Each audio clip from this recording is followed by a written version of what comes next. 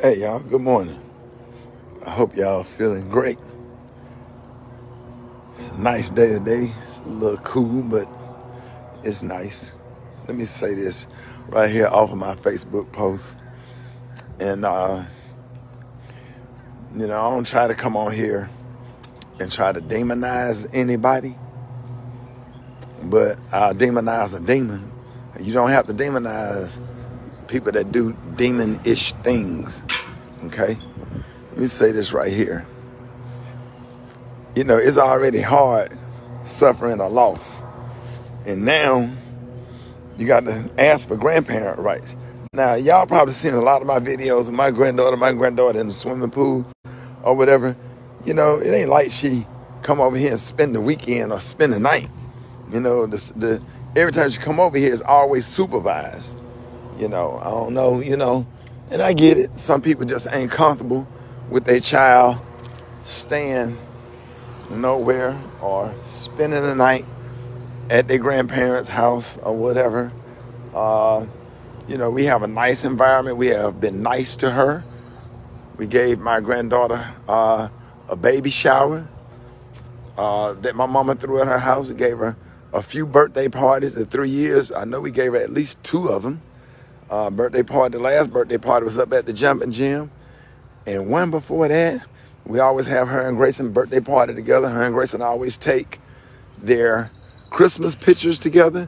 And last year, if you look at the videos and pull it up, she was here when the Easter Bunny came.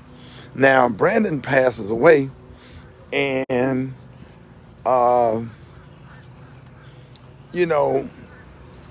whenever you ask her to see the baby, sometimes she will and sometimes she won't. It just depends on what day it is and what mood she in.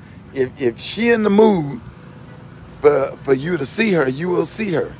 If she in the mood. If she ain't in the mood for you to see her, then you won't see her. She tired. She went to sleep last night. She got a cold. We got Tylenol. We got children's Tylenol over here. I done raised 15, 20 kids in this house. We know how to treat a cold. Give us her medicine and let us spend the weekend, because you hurting her. You hurting her. The best thing ever happened to me was having my grandparents around and just having wonderful grandparents. That was one of the best things that ever happened to me. That's who I became, who I am, was my grandparents. I get up, I go to work every day. I'm a responsible man. I'm not liked by everybody. That's the way it's supposed to be or whatever. But that's a whole nother conversation or whatever. But I just, I'm just a man that just stand up for what's right. Now, think about this, the psychology of the whole thing. The baby 3 years old. She don't even understand that her dad died. She 3 years old, she at the funeral, she looking at me, she emulating me or imitating me or whatever at the funeral. She don't know what's going on. All she know is her papa love her. She would've knew her dad, and she wouldn't allow. And my son had a court order by a judge. So you dealing with somebody that don't respect court orders. The judge gave him, I think, 2 weekends out of the month and every other Wednesday or something like that, and 4 weeks in the summer. And he did everything from the guardian ad litem was clean and clear and set up or whatever. Even if he had issues, he ain't finna do nothing mistreat his daughter.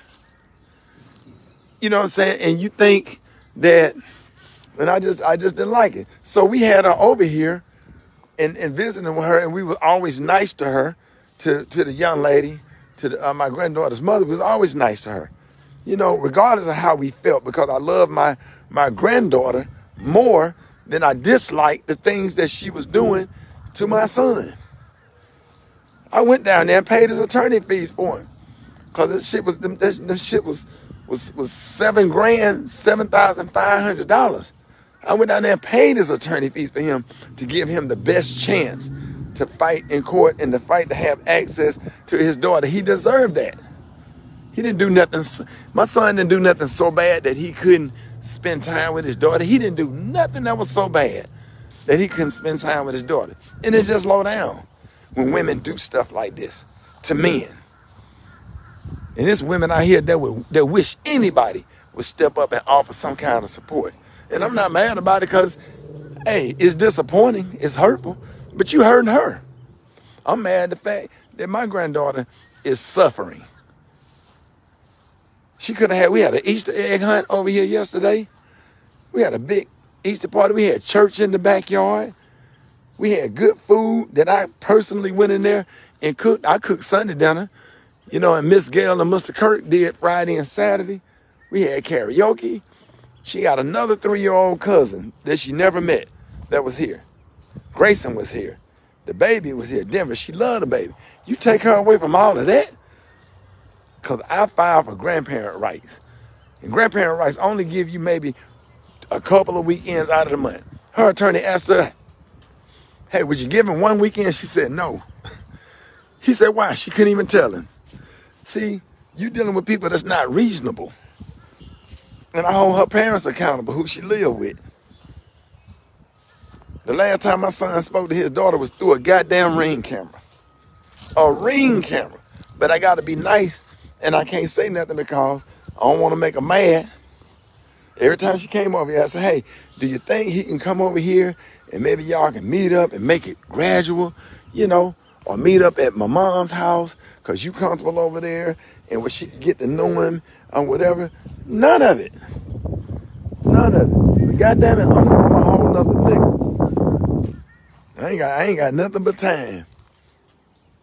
We gonna roll through there or whatever. And I'm just trying to do what's in the best interest of her. And the best interest of her is to know her family.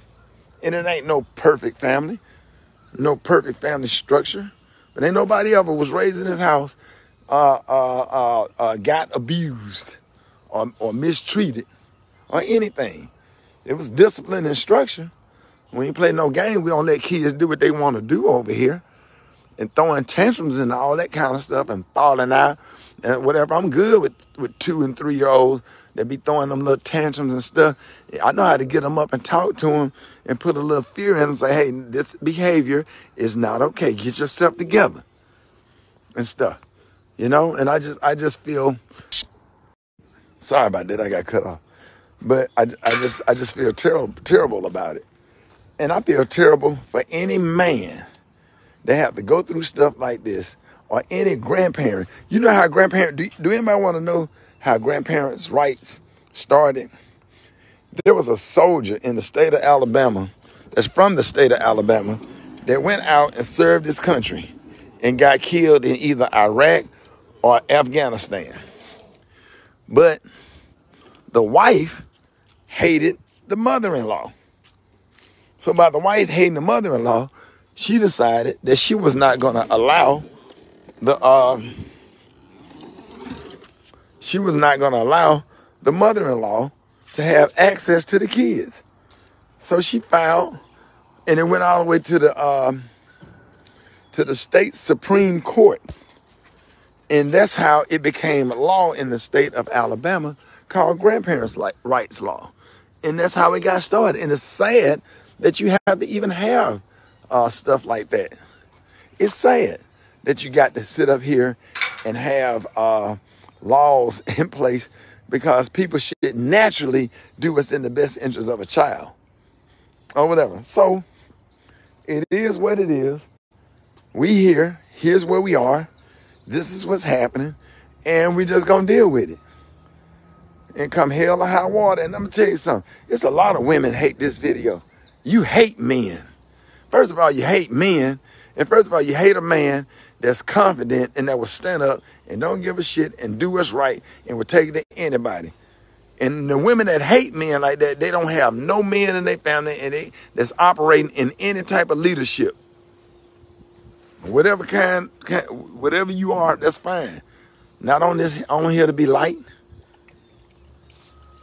The people that matter like me. That's all that matter. The people that matter. You don't matter. And it's not woman bashing. There's a lot of good women out here that do the right thing. And there's a lot of good women out here that need support and don't have it. But then there are women out here that use children as pawns to get back with somebody, to get back at somebody you don't like. get back at somebody you disagree with. And it ruined kids' lives. It divide families. It mess up kids' lives. And it's low down. It's spiteful. It's nasty. It's reckless. And you don't love your child.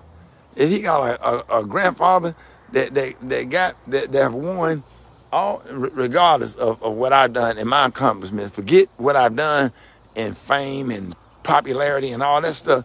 Man, man, I go in there and cook for my grandkids. I feed my grandkids. I cook myself. I push them on the swing. I teach them how to swim. I jump on the trampoline with them. I got all kinds of stuff. My granddaughter got a brand new Jeep in there that she ain't even rode yet because the other one broke down. She got a brand new one in there. And she can't ride because you mad. You mad at me because I asked for grandparent rights. Ain't nobody finna sit up here and be hoping and praying and keep our fingers crossed and you text back when it's convenient for you. You don't work anywhere. You don't work nowhere. You don't have a job. And we text you and you talking about you was busy. Busy doing what? You don't work. You don't work nowhere. Talking about you sell jewelry online. We text you, you text back 2 days later. You need to let me know.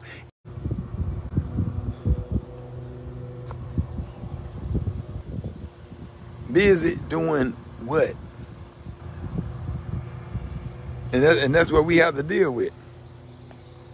You know, and I always fought for my kids. I don't like going to court. I don't like it at all. Because you got low down ass guardian ad litem, low down ass judges that hate men. Oh, I had one. Her name was Elise Barclay. I thought she hated men, and I thought she was racist. But real nice on the bench, being nice, nasty, and condescending, sucking on we was in court, she was sucking on a Charms blow pop.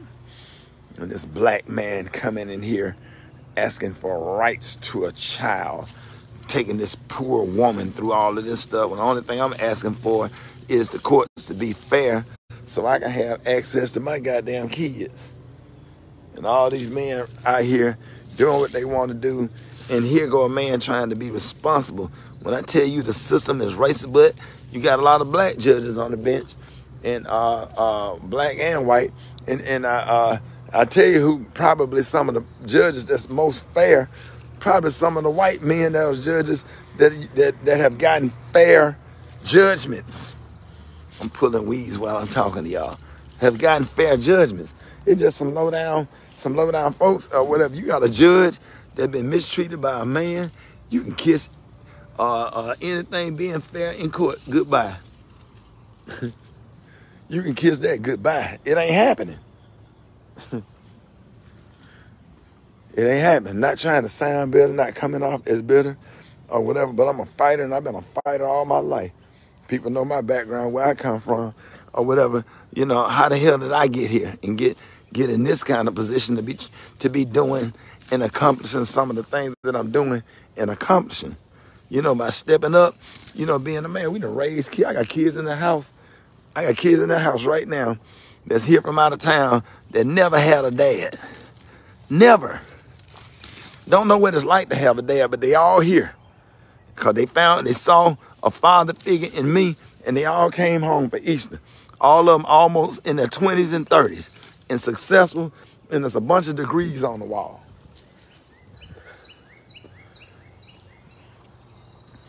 And that's just what it is. So, you know, hey, I'm going to be doing more stuff for father's rights, stuff for grandparent rights, and just like Dr. King. Oh, don't say nothing. Don't just pray and give it over to God. Man, forget that. Faith without works is dead. Faith without works is dead. You gonna pray. You gonna pray and ask God to help you with your issue and help you to see your kid or grandkid, but you don't go and file for rights and do everything that you can do legally. God got judges and lawyers set up for you to have the best chance to do what you need to do. Yeah, he sure does. So it is what it is, and it's gonna be what it's gonna be. But yeah, shout out this morning. Yeah, I feel a certain way because there was no reason for my granddaughter not to be able to come over here. We haven't seen her. We just had a loss. We just had a loss. The only thing my son left on this earth was some clothes, some paperwork, some bills, and his daughter that looked just like him. And a family calls to see the daughter to bring some kind of comfort to them, because we can't love on Brandon, we can at least love on his seed that you laid down and had with him. But I find it interesting, like I say one time, and I'll say it again. He was good enough to tap into the most intimate part of your body, but he wasn't good enough for you to extend the courtesy and do the right thing and allow him to be a father. Not good enough to be a father, but he was good enough to satisfy your need. To touch the one spot that's covered up. The one spot in your body, when you go to the beach, you got 3 things covered up, both your breasts and that. But you let him tap into that, right? But he's not good enough to be a dad. You gave him our last name. You gave her our last name, Smiley. But now she's not good enough to come over here and be with the Smileys. How about that? Think about that for a minute. All these women on this timeline right now wish a man would step up to the plate or show up to a graduation or an Easter play or show up to something. Oh yeah. Yeah, he good. He good enough to tap into that most intimate spot. And then he come over there to see his kid that you didn't get that kid by yourself. Wait a minute, these kids don't belong to you. They're not property. They're not yours only. He gave you the seed to have a kid. He, the man. Yeah. Oh no, fret not. No. I'm standing up. I'm standing up for fathers' rights. Just like I stand up for civil rights. I believe in civil disobedience. When black people mistreated by white police officers and everything that's going on with systemic racism and stuff and everything that's going on in the system, I'm also going to stand up for men that's trying to be men, that's trying to be a good dad. And then when they become teenagers and you can't do shit with them, then you want to call the dad. You need to come get him. He over here, he hard-headed, he won't put his pants up. He sitting out there smoking black and mild. He want to hang with his friend. But a nigga try to come around when he got 2, 3, and 4. You deny him visitation, don't let him see the kid. Right? When the baby was cute, then you're going to go put 2 earrings on him, kissing him in the mouth, keeping him away from their dad, talk about the dad like a dog. But then when he gets 16, you can't do shit with him. He facing death or facing life in prison. Because either he done went and killed somebody or then got killed. Just riding. Riding to the core. Riding and low down to the core. Any woman that'll do that to a man. Do you know little girls get their confidence from their dads? They get confident. It's a lot of stuff that dads can give little girls that a woman can't give. And same thing, especially if they got a son. You can't teach them how to be a man. Go look at the statistics and see how it is when the kid have an active father and what their chances are at life. Look at my chance with my granddad. If it weren't for my granddad, I would not be where I am. If it weren't for my granddad, Ernest Smiley, my mama had sense enough. Well, I'm going to take you over there. Yes, ma'am, let's go. Mama be like, you ain't called your granddaddy. When the last time you talked to him? I said, I talked to him. Get your ass in there and get on that phone and call your granddaddy right now. As good as he is to you, you ain't called your granddaddy in 4 days to see how he doing. You crazy? I think my mama pushed me over there to my grandfather.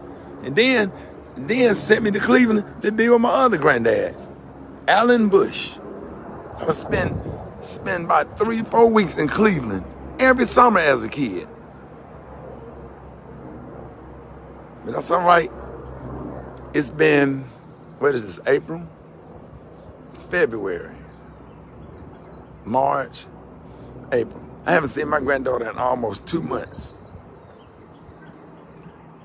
Almost 2 months. For what? For what? What do we do? I filed for grandparent rights. Now we can't get a return text message. I'm finna screenshot the text message. I sent pictures of the G. Hey, I'm gonna show you how reasonable my text messages are. How encouraging, trying to encourage co-parenting.